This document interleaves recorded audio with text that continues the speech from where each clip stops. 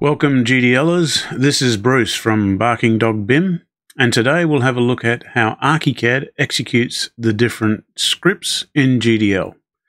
We'll also get an understanding of the difference between parameters and global versus local variables.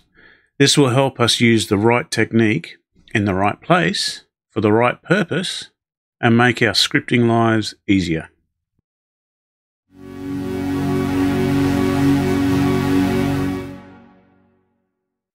First steps. A handy toolbar to have open is your Edit GDL Library Parts toolbar.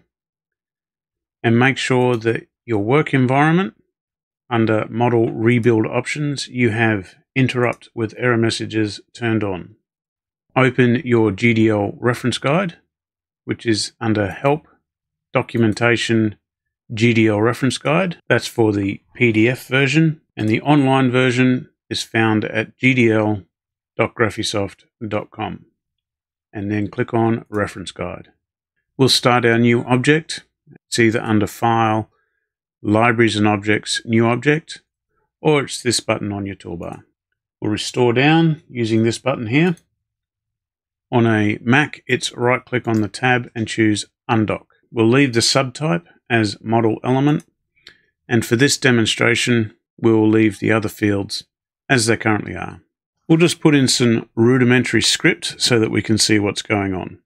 In the 2D script, we'll add our project 2 command, project 2 3272.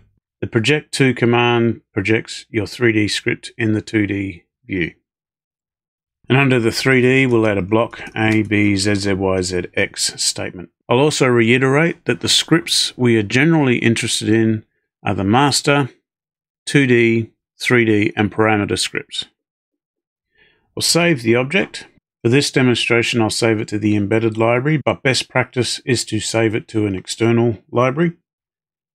And I'll call it Barking.bim 3.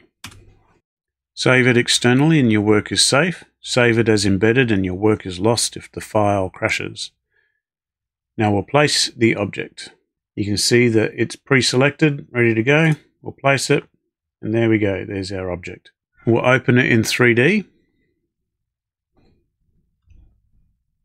And for this demonstration, I'll also open a schedule. This schedule lists the length, the width, the height, and gives us a 3D and 2D preview. Now let's talk about the order of script execution. The scripts in an object are executed in a particular order, depending on the circumstances. In the 2D view, which is a plan, a schedule, or a preview, the master script will run, and then the 2D script will run. In a 3D view, which is elevation, section, 3D document, 3D view, preview schedule, anywhere where a 3D object is generated, or in your 2D script, if you've used the project 2 command, the master script will run, and then the 3D script will run. When you edit a parameter, which is via the Object Settings dialog, or a value change in the info bar, or a change via a hotspot edit, the master script will run, the parameter script will run, then the master script will run again, and the parameter script will run again, and finally the local script will run, be it 2D, 3D, or interface. The master and parameter scripts will run twice. Let's have a look at parameters and variables and understand the difference between a global variable and a local variable. Anything listed as a parameter in the parameter section of your dialog of your object is available in all scripts, master, parameter, and any local script, be it 2D, 3D, or interface scripts. But any variable declarations made in other scripts are only available within that script. When we're talking about declaring variables, the parameter script is included in this. Now let's say we have a parameter called GSContPen, which stands for Graphisoft Contour Pen, and its value is 7. Its value in the master script would be 7, In the parameter script, it would be 7. And in any local script, it would be 7. It would be available and its value would match the parameter setting. Now, if I was to add a statement to the master script, and that statement was gscontpen equals 5, then in the master script, its value would be 5. In the parameter script, it would be 5. And in any local script, it would be 5. However, the catch is that the parameter value is still 7 because we haven't actually changed the parameter. We've only changed its value after the parameter has been listed. However, if that statement, instead of just being gscontpen equals 5, it was parameters gscontpen equals 5, then the value in the master script would be 5, the value in the parameter script would be 5, the parameter in any local script would be 5, and also the parameter itself would update to be 5. Now keep in mind that because the statement parameters is a parameter script statement, it will only be properly executed when the object's parameter script is run. It's a little bit to get your head around, but it'll come together. Now a note about the parameter script commands. There are only 5 of them: values, values2, parameters, lock, and hide parameter. Now these parameter script statements can also be used in the master script, but they'll only be properly executed when the parameter script runs. They can't be used in local scripts, 2D, 3D interface. So let's have a look at this in practice. There's been a bit of theory. Let's see how it looks in ARCHICAD itself. So we have our object here. We can see that it's 1 meter by 1 meter by 1 meter.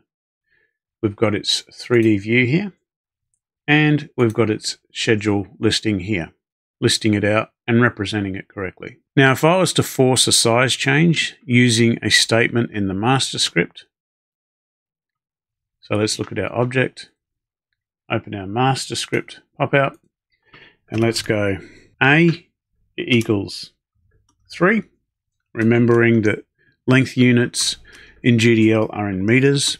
B equals 0.65, so 650 millimeters, and ZZYZX equals 1.5. I'll save that. Have a look in the plan. We can see that my plan view has updated to be 3 meters long by 650 wide. However, the object parameters have not updated. You can see that they are still 1 meter by 1 meter by 1 meter. Look in 3D, and we get the same result. The shape has updated, but the parameters have not. Some of the hotspots have updated, but the height has not.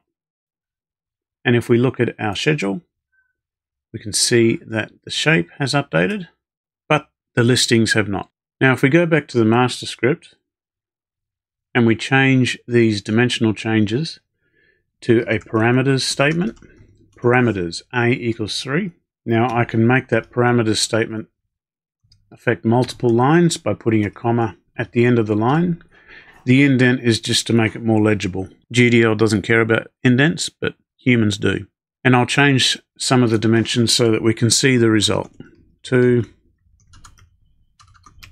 1.2, 0.5. Let's save the object and have a look at the result. You can see that the object has changed, and it's changed back to its original dimensions of 1 meter by 1 meter. 1 meter by 1 meter. However, you can see up here that the parameters have changed. 500, 2 meters, 1.2. So there's a disconnect here. In the 3D view, we get the same result. The object has reverted back to its 1 meter by 1 meter, which is its default values, but the parameters have updated to what I coded. And in the schedule, we get a funky result as well. We can see that the parameters are the default, the 3D has changed, the 2D has not. The point of this is to demonstrate when the parameter script runs and the sort of effect it has on an object. Now, to run the parameter script, all I need to do is select the object, open its settings, and click OK. And that's it. That's all that's required to run the parameter script. We can also change the object settings and the result will be the same. So I'll click undo and show you if I change a value up here. Let's just change it to 600. The parameter script has run and set these values to what I hard-coded. So we'll undo again and we'll stretch a hotspot. There we go. The parameter script has run and updated it to what I hard-coded. Undo again. Have a look in the schedule and we'll just change a value here. And there we go. All of the values have updated and the previews have updated as well, demonstrating that the parameter script has run. This concludes our short talk on understanding the order of GDL script execution and global and local variables. In the next video, we'll script a simple desk to get more familiar with some commonly used GDL techniques. I'll see you there.